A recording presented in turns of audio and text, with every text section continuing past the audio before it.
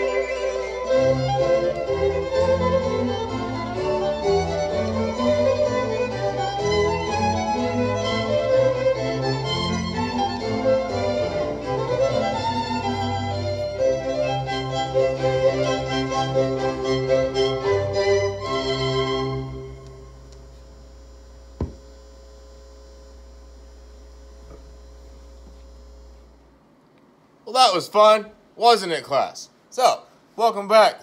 I'm glad you're here. So, if you heard a faint buzzing sound, kind of a low buzzing sound, you're probably wondering what that was. So, I have an attachment on this record player. Take a look over here.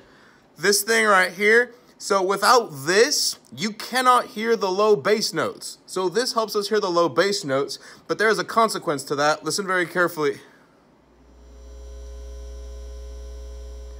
That's just signal from my lower frequencies. So having the preamp help those low sounds project results in kind of this buzzing sound.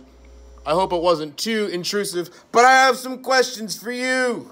So, first things first, what style of music do you think that was?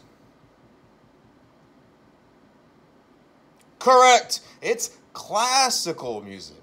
Nice job. What are some of the instruments that you're hearing? Yes, I heard violins, I heard violas, I heard cellos, and string bass. Did you hear percussion in that? Yeah, me neither. Didn't hear a whole lot of percussion, but what was that main instrument? What's the main instrument you're hearing? The really high-pitched one. What is that? That's right. Well, if you looked at the album cover, it says recorder on it, and you're probably asking, Mr. Hurwitz, are you telling me that the recorders that we have in class can play all of those notes? No. No, they cannot. What we have are for kids. They're for kids to get started. But over 400 years ago, people were using recorders professionally in ensembles, in professional concerts. So yes, that was a soprano recorder, probably made out of wood, recorded in Europe. So this music is much older than the music that we currently play. But hey, thanks you guys. I hope you guys are doing okay. Bye, kids.